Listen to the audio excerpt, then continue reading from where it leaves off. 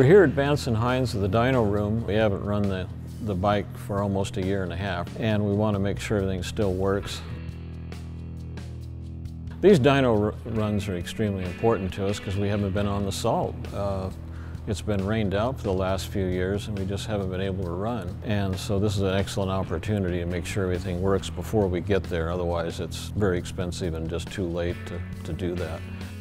We've done a lot of modifications over this last year and a half. We wanted to try those out as well. We haven't been just sitting around watching TV at home. And there's still a few more that we want to add before we go, but we've got a couple of months now until we go. And as far as the mechanics go of the thing, it works.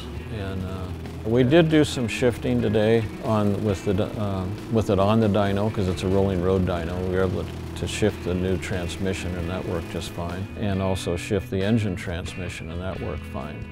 And we ran it faster this time than we did before. We got up to a little over 200 miles an hour with the rear wheel. And that was in second gear, high range, with the secondary transmission. We probably took it maybe over the limit of the 200 miles an hour that we did with it, but it worked okay. And also it's a rolling road, and so we're limited with the tire traction. And the tires that we have on it are pretty valuable, and when they start slipping, it tears it up pretty quick, so we stopped.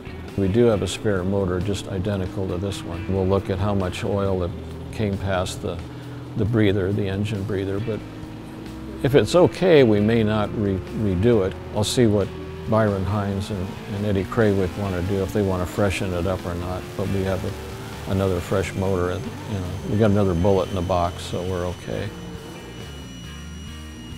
Anyway, we had a real successful day, and we got up to horsepower, which I know a lot of people wondered what we did last time. This is with about 20 pounds of boost, and which is very encouraging, and everything seemed to work just great.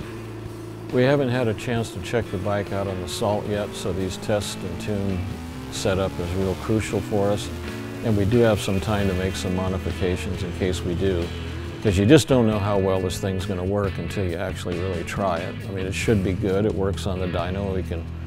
The engine runs, we can spin the rear wheel, everything's cool, so it should work. I mean, it has worked in the past. The bike's 25 years old and we've been pretty fast with it. And all we've really done is increase the horsepower and the drive system to make it more reliable, and that I don't really think there'll be any problems, and there shouldn't be. We've done a good job on it, so it should work fine. Parts Unlimited is staying on board with me, even though we haven't run the bike last year, but they're going to continue supporting me along with Vance Hines and his vendors who have signed up to help me out, like Drag Specialties and Performance Machine and so forth. Anyway, it's just been really great.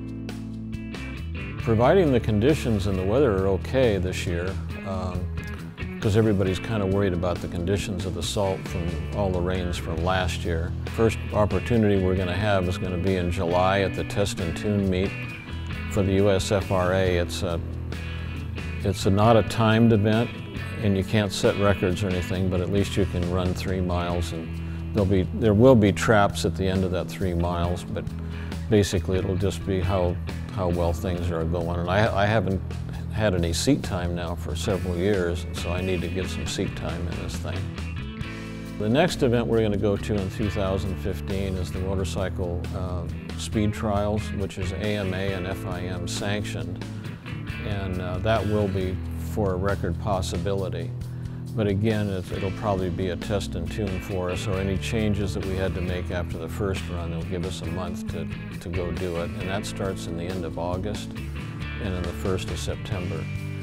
And then the last opportunity to set a record will be at the Mike Cook meet, which is in the middle of September 2015. That event is crucial for us because it's a long course, which is with maybe 20 miles an hour faster than you can go on a short course.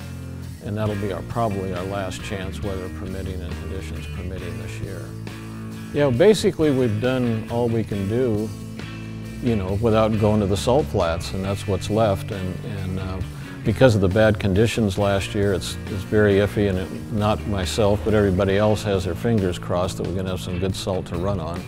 It's getting thin, you know, and so that's the next test is to run it. That's the bottom line. And we think we've done everything else we could do to get ready to do that we could do here in town without actually running it. So that's where we're at.